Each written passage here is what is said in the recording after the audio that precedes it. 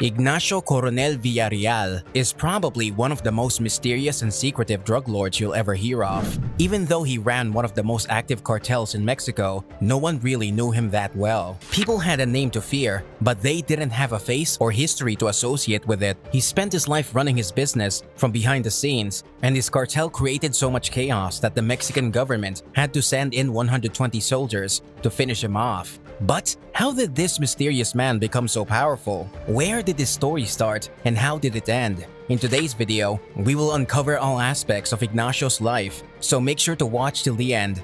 But before we get started, please take a moment to leave a like and subscribe to our channel for more similar content.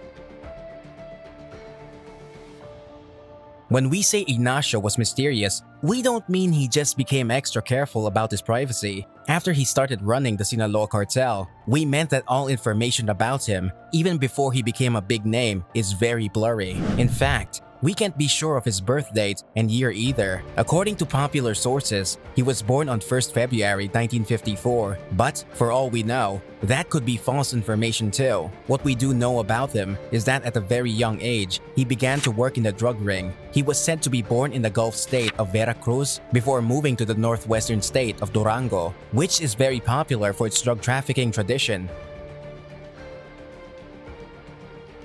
In his initial years, he shadowed and learned from two highly skilled drug traffickers. One of them was the leader of Juarez cartel, Amado Carrillo Fuentes. He ruled the border city of Ciudad Juarez and was also known as the Lord of the Skies. And the second person was Eduardo Gonzalez Quitarte, El Flaco. During this time, he learned every aspect of trafficking he could, from land to air to seas. Everything he learned in these early years would help him shape the Sinaloa cartel in the future. By the time Carrillo Fuentes died in 1997, Coronel was ready to start big on his own. This was also the time when Coronel was seen associating closely with the Beltran Leyva brothers and Luis Valencia, who was the head of the Del Milenio cartel. He, along with Juan Jose Esparragoza Moreno and Ismael Zambada, Beltran Leyva brothers, all joined the Sinaloa Foundation, which was newly formed at the time after the escape of El Chapo Guzman from the Puente Grande prison in Jalisco. The foundation was under the original Sinaloa cartel, which was formed in 1989 and led by the kingpin El Chapo. Together, the group set out to dominate the Mexican drug trafficking ring, and it wasn't long before they were not only dominating the domestic ring, but also spreading their network internationally. Due to this power struggle, the rivalry between the Sinaloa cartel and Zetas, which was a paramilitary-based trafficking group, became the axis of all the violent crimes. In the early 2000s, Coronel was in charge of moving multi-ton quantities of cocaine from Colombia to Mexico using the fishing vessels. From there on, it would be moved to the US border states of Texas and Arizona. It earned him and his cartel a lot of profit and respect in the trafficking ring. There was also this instance when over 80 pounds of drugs were seized in the US. The drug had a purity rate of 90% and became the largest single seizure of crystal ice ever made by the US law enforcement. This capture was followed by an official arrest warrant being issued in the name of Coronel Villarreal by both the Mexican and US governments. But regardless of this, the trafficking continued seamlessly, which caused the US government to place a hefty bounty of $5 million on anyone who provides information about Coronel, which would ultimately lead to his arrest. In addition to that, the US government sanctioned Coronel under the Foreign Narcotics Kingpin Act for his involvement in drug trafficking and took action to prohibit everyone within the US borders from doing business with them. They also virtually froze all his assets on US land in an attempt to make things difficult for him. But nothing really came out of the arrest warrant or the bounty, as Coronel was known to be secretive and keeping a low profile. That is until 2008, where he was thrust into the spotlight again due to a slowly building inner war inside the cartel. Sinaloa has firmly maintained the top position among the cartels, but that doesn't mean it was all peaceful inside the organization. In fact, the cause of tension was between none other than El Chapo and the Beltran Leyva brothers. In 2007, the rumors of the Beltran Leyva brothers associating with their rival, Zetas, were spread, and apparently, Guzman and his counterparts were not very happy to hear of such a possible union. As if that wasn't enough, one of the Beltran brothers, Alfredo Beltran Leyva, was married to Guzman's cousin and was known to live a party-filled, lavish lifestyle, which was also suggested as a possible reason for the ongoing tension between them. The rift between them has been apparent for a while now, but everything boiled over after one day on January 21st, 2008. Alfredo Beltran was unexpectedly cornered and arrested by the army. Following his arrest, rumors immediately began circulating that El Chapo had probably planned this whole thing, that he had sold out his fellow associates, and it only got worse when El Chapo's son was unexpectedly released from jail following the arrest. This kind of confirmed that El Chapo had indeed provided information that ultimately led to Alfredo Beltran's arrest. The Beltran brothers broke away from the Sinaloa cartel and formed allies with the Zetas, but Coronel firmly chose to stay with El Chapo. Due to this, he, along with El Chapo, were labeled as traitors. Following this rift, Mexico saw a lot of bloodbaths, and for months, the body count kept increasing. In the meantime, the Beltran brothers also took a hit at all El Chapo's allies, due to which many government officials and police were found to be corrupt.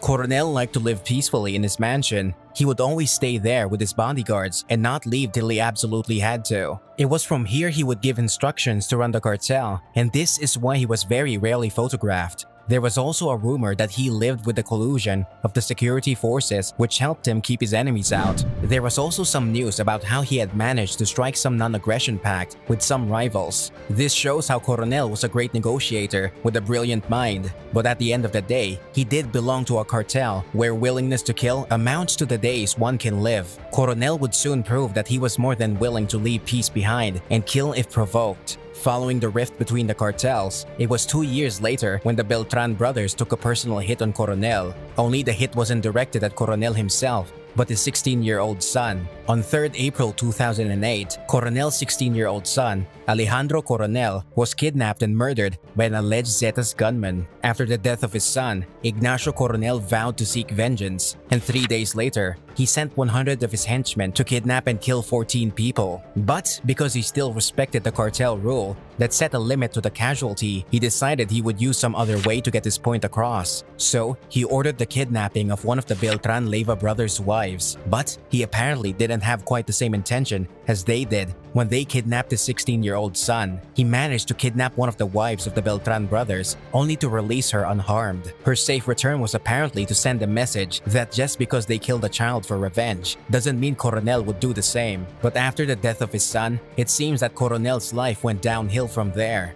Only days after his son's death, he became the target of a government mission. On July 29, 2010, Coronel's mansion was razed by the Mexican army. 120 soldiers backed by 2 helicopters launched their raid on Coronel's neighborhood. During the shootout, he killed a soldier and wounded another one, but he was very clearly outnumbered. He died after being shot during the exchange. After his death, the army raided his mansion, and apparently, they found jewelry, guns, luxury watches, 2 hand grenades, and $7 million in cash. The Sinaloa cartel suffered a heavy blow with the death of Ignacio Coronel Villarreal, especially because there was no proper successor to him. On the same night, his nephew, Mario Carrasco Coronel El Gallo, was killed by the special forces of the Mexican army. Mario reportedly helped his uncle in all his activities, was familiar with his style of working, and was in the direct line of succession to him. In the same year, multiple members of the Coronel clan were arrested by the Mexican soldiers. The only remaining people that could be his successor were his cousin,